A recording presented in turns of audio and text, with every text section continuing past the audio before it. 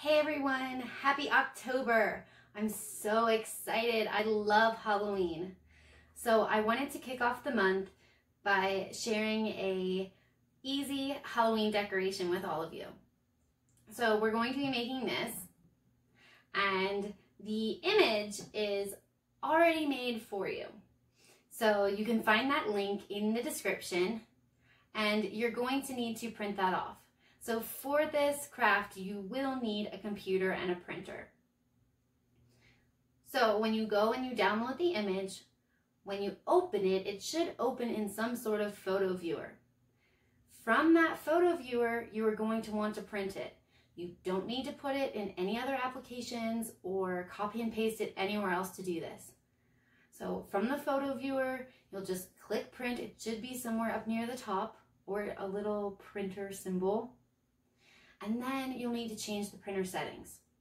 So we're going to be using a 5x7 frame for this craft. So you're going to want to have your settings set at 5x7 or 4x6.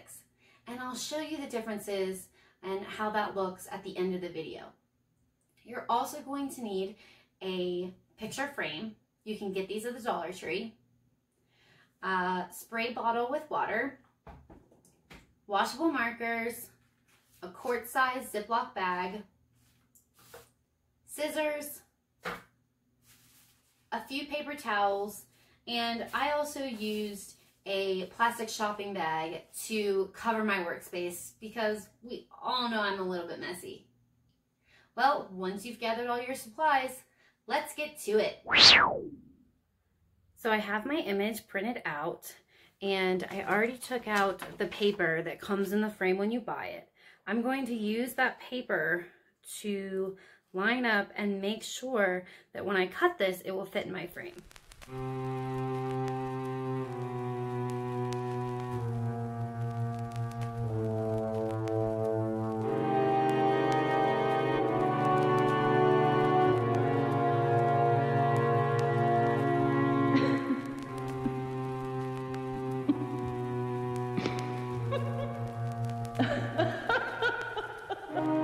Now that I have that cut, I'm going to take the washable markers that I want to use and my Ziploc bag. I'm using a quart size for the 5x7 frame.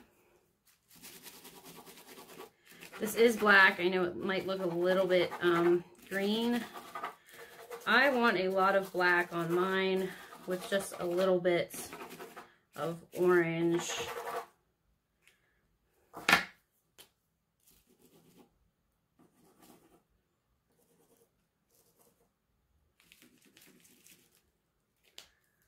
Okay, now I'll take my spray bottle. This just has water in it.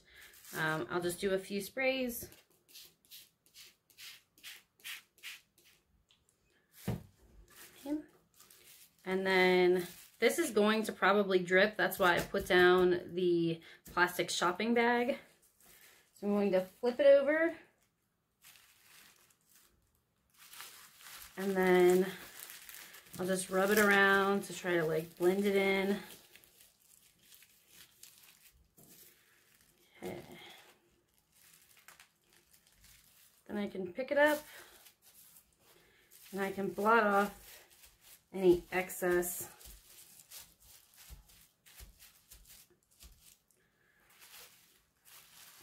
I'm gonna go ahead and clean off my bag too so I don't make any more of a mess. All right, I think that looks pretty cool. Now let's try that again. I've cut out another image, and this time I'm going to try it with orange and yellow.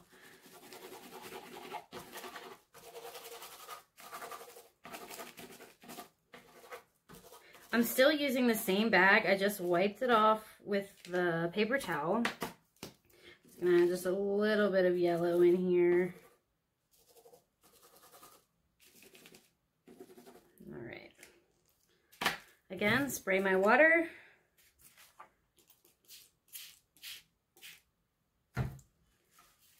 And flip, and then rub it in.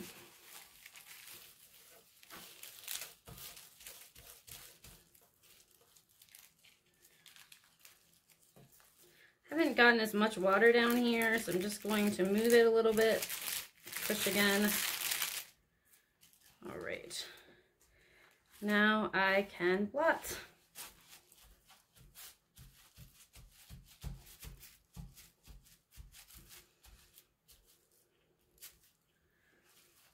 And I'll wipe my bag so that it's ready to go again. Those look very different, but I think that they both look very cool. So I let them dry for a little while and then I put them in the frames. I wanted to show you the difference that printer settings can make. Now, with all of these, you should be printing directly from the image, which you can find in the description, and then you'll just change your printer settings. So the printer settings on this was 5x7. You can see that it's much larger and fuller in the frame. This one, I changed the printer settings to 4x6. So it's a little bit smaller and more centered in the frame. It's all about what you like. You can play around with the printer settings if you want. I really hoped you like this. I am thinking though, I really like this goal, but I might need something with the pumpkin. What do you think? Should I create more images for this craft? Let me know in the comments. Well, until next time, bye for now.